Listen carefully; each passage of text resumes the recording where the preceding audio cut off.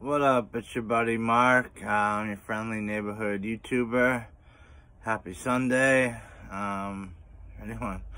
I'm sure a lot of y'all are going through football withdrawals. I know I am. It was like, I still had to put the Patriot shirt on because it's Sunday. Habit. And, so yesterday I said I was going to do my first, bringing rock to the channel, Guns N' Roses. I'm going to do that, but first I want to do this quick little interview, because it just happened yesterday. 50 Cent on The Breakfast Club. They talk a little bit about the Nick Cannon and Eminem situation. And of course, Charlemagne, he just likes anyone that doesn't like Eminem. It's like, don't even matter.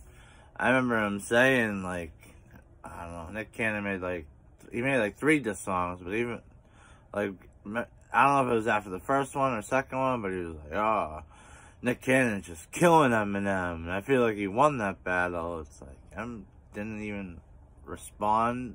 At that time we were saying yeah, because we thought maybe he would.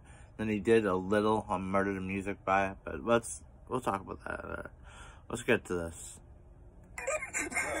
I gave you something else that you might want to be. That you might want to ask about. Yeah, I get it. Did you call Eminem and tell Eminem don't go back in Nick Cannon? Did y'all have a conversation? I did. What was that conversation like? I was like, yo, ain't nothing there. Because he'll get hyped. I like that because he cleared it up. We didn't know if that was a rumor or not. That 50 told them, don't respond. But we didn't know if that was a rumor or not. So, it's nice to get confirmation on stuff that we don't know are hearsay or, but like 50 said, there's nothing there to respond to. Especially that third song when he brought us the Foolish Pride song. It's like Benzino did that 15 years ago. And back then, it was a shock. But why are you doing it again? It's like, and he made like he was bringing us something new. Anyway, I was back. Like you said something like you challenging him in that way, because he comes from that format, the battle format. Like they actually put him in a space where he's the most comfortable when they're attacking him. You know what I'm saying? Because that's when they stand in front of you and well, you're the focus and topic, so they find things about you and do creative things and put it together. Like that's where he's comfortable. He's giving me about 6 bars. Yeah, he's good to go. Charlemagne, trying to stick up for Nick. I feel just because he hates Eminem, so when it goes against Eminem, Charlemagne's gonna be on the side. So he gave us 6 bars. I like what he said. Yeah, 6 years ago. So I like it. He tries a lot, and he tries to not drop the subject of Nick. But I'll let you see yourself. That song used to look up to you, and he said that was about you. Yeah, I know. I don't know if you want that. I don't know if you want that problem rapping with Nick Cannon. I would never respond to that. And 50 said, he said I've never responded to Nick Cannon. But that song, I used to look up to you, everyone labeled that, all the YouTubers, and I thought so too when it first came out, labeled it Eminem diss. So I might revisit that song and listen to it again, since he's saying it's about 50 Cent. Look, the camera's on, right? He's a legendary corny. He's been corny forever, from the very beginning. I thought at one point he was headed somewhere that was in the Will Smith-ish. I don't think Will Smith's corny. I grew up on Fresh Prince. It just never got to its destination. It just never got cool. Would you cast him in a power book? Charlemagne still trying to stick up for Nick. If he did a good job, he did great in Drumline. Drumline was dope. He did good. There's more Charlemagne. As a drummer? See, the thing with Nick, that Nick is a great businessman. He just, the only thing that makes him look cool. Charlemagne just won't keep sticking up for him. It's like, 50's already a guy. Let's move on. Charlemagne already 2 or 3 times in less than a minute just keeps trying to stick up for Nick and just keep the talk going. Rapping. Yeah, I don't know why he's so passionate about it. What the hell's going on?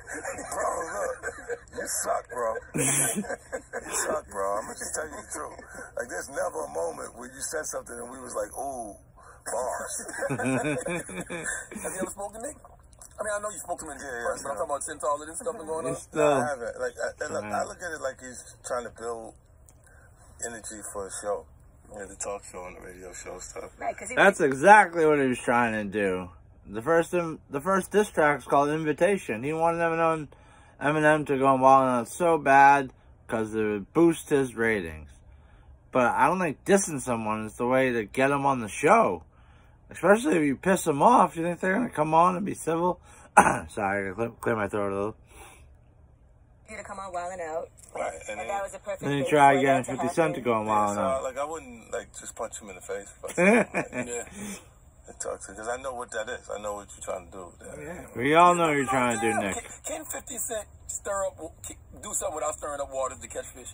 Do you have to always stir up water? No. Look, when I said look at Taraji, I told Taraji I want to work with her when you see the numbers come back.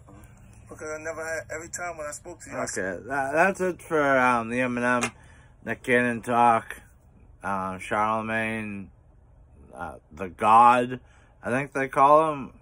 Who gives these? Why would you name yourself that?